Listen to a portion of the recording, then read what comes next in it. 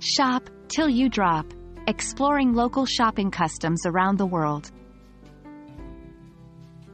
Hello, language explorers. Today we are going to delve into an exciting topic: local shopping customs. We'll be examining how people make purchases in different parts of the world, and of course, we'll learn some useful English vocabulary along the way.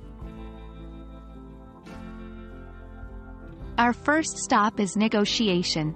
Negotiation is a common shopping custom in many cultures, especially in markets and small shops. It is like a dance, a game of back and forth until both parties agree on a price. It's essential to remember that politeness and respect are key during negotiations. Phrases like, "Could you give a better price?" or, "Is this your final offer?" can be used to negotiate. Next up is tipping. In some countries, like the USA, tipping is customary when receiving services such as dining at a restaurant, getting a haircut, or taking a taxi. A typical tip is around 15 to 20% of the total bill. Learning phrases such as, "keep the change," which means you allow the service provider to keep the rest of the money as a tip, can come in handy. Bartering is an age-old custom where goods or services are exchanged without using money. It's less common in modern societies but still practiced in some parts of the world.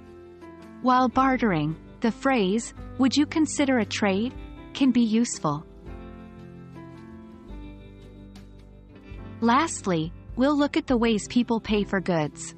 In some places, cash is king, while in others, most transactions are done digitally or with cards.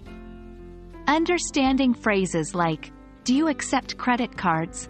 or "Where is the nearest ATM?" can prove very useful when traveling. And there we have it, a quick tour of the world of local shopping customs. Remember, understanding these customs and their related vocabulary can help you blend in and have more authentic experiences in different cultures. Keep practicing, and you'll be shopping like a local in no time. Happy language learning, and I'll see you in our next video.